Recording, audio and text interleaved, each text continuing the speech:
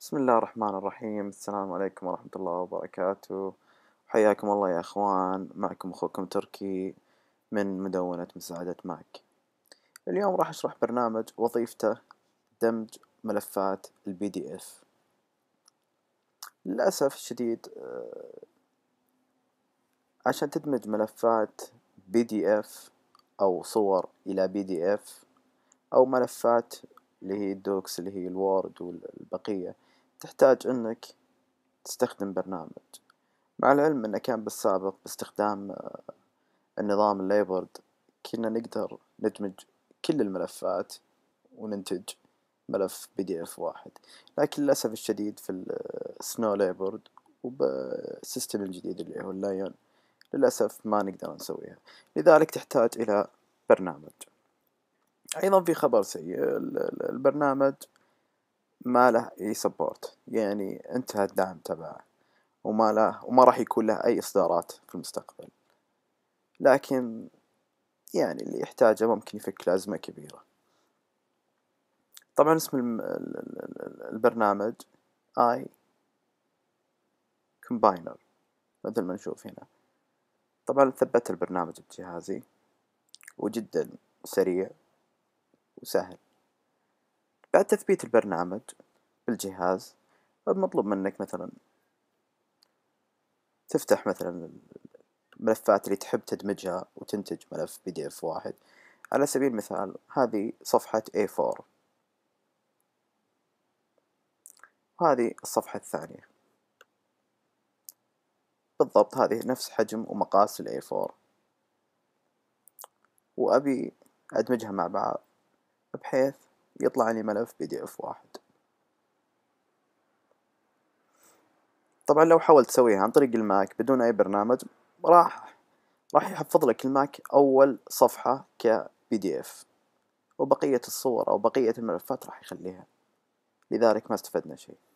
لكن بهالبرنامج العجيب تقدر بحيث انك تحددهم كلهم مع بعض، رايت كليك، تختار اسم البرنامج من هنا، طبعا بعد ما تثبت البرنامج. خلونا نشوف.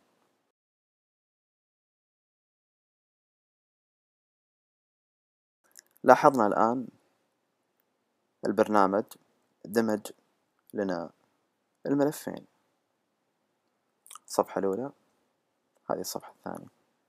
عشان نتأكد من شغلنا هذه الصفحات اللي موجودة، ومثل ما نشوف ملف PDF.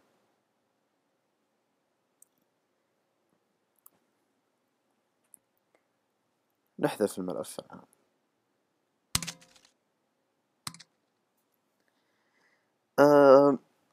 بتكلم على موضوع ثاني يواجهنا أيضا، وهي الحجم. يعني هذه الآن الملفات فاضية نوعا ما، يعني ما فيها شيء، مجرد كتابة بسيطة وصورة.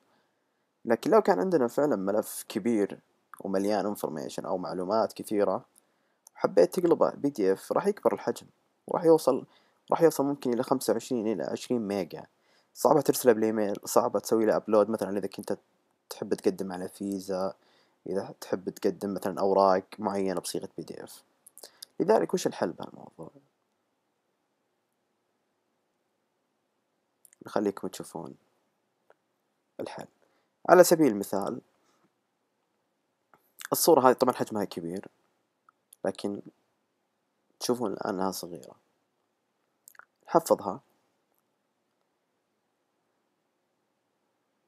وباخذ صورة ثانية على سبيل المثال هذه وبحفظها، بسكر التصفح وباخذ الصورتين وبحطهم هنا. طبعا نبغى نشوف الصورة الآن. هذا الحجم، حجم الصورة.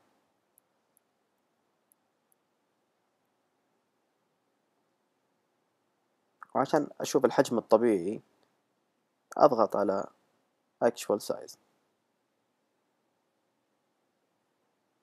مثل ما نشوف الصورة مرة كبيرة. طبعا الصيغة اللي هي JPG. نشوف الصورة الثانية، كلهم نفس المقاس تقريبا. الحين لو حبينا احنا ندمج الملفين، خلونا نشوف إذا دمجناها كم بيطلع حجمها.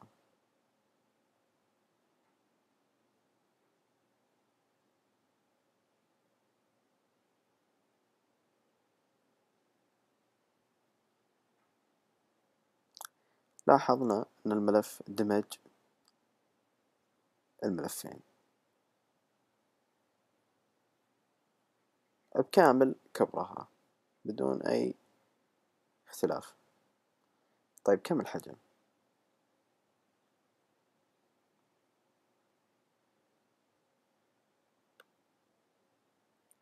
تقريبا 982.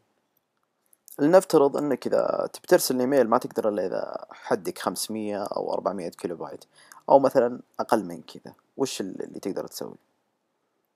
طبعا أول شي بحذف الملف هذا، بفتح الصورة مرة ثانية، بروح التولز بعد ما افتح الصورة، بلعب بالسايز. حاول انك تكون مسوي كوبي للصور قبل ما تسوي اي شيء. نفتح الصور، نلاحظ هنا حجم الصورة، عرضها وطولها. طيب العرض 1680. نقدر نصغر الصورة هذه إلى 1000. 1000 كافي إنه الشخص اللي بيشوف الملف إنه يشوف الصورة بشكل جيد. أوكي. كوماند وحرف اس عشان يحفظ الصورة، حفظها بهالطريقة. نفتح الصورة الثانية ونفس الشيء tools، ونروح إلى adjust size اللي هي تغيير مقاس الصورة. نلاحظ العرض هنا 1400، نخليه 1000. أوكي، ونعطيه كوماند وحرف الاس عشان يحفظ الصورة بهالطريقة. نسكر الصفحة أو الصورة، ومرة ثانية أضغط على open with، وافتح باستخدام ال combiner.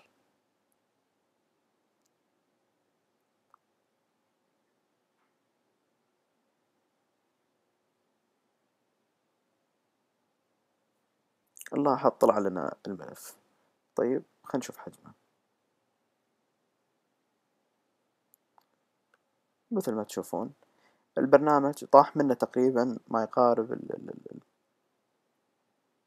450 إلى 500 كيلو بايت.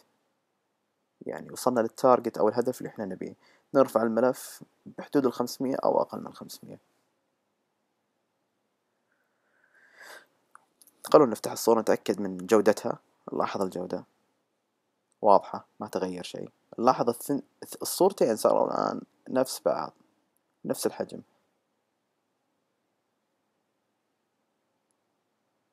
نتأكد إنهم صورتين مثل ما نشوف الصورة الأولى وهذه الصورة الثانية. حبيت أشرح البرنامج هذا وأشرح الطريقة اللي أنا أستخدمها، لأنه كثير من الإخوان يواجهون مشاكل بخصوص ملفات الPDF. وهذا كل شيء. إن شاء الله يعجبكم الشرح، وإن شاء الله إني توفقت في هذا الدرس. والله يوفقكم ويرعاكم. أخوكم تركي من مدونة مساعدة معك. مع السلامة.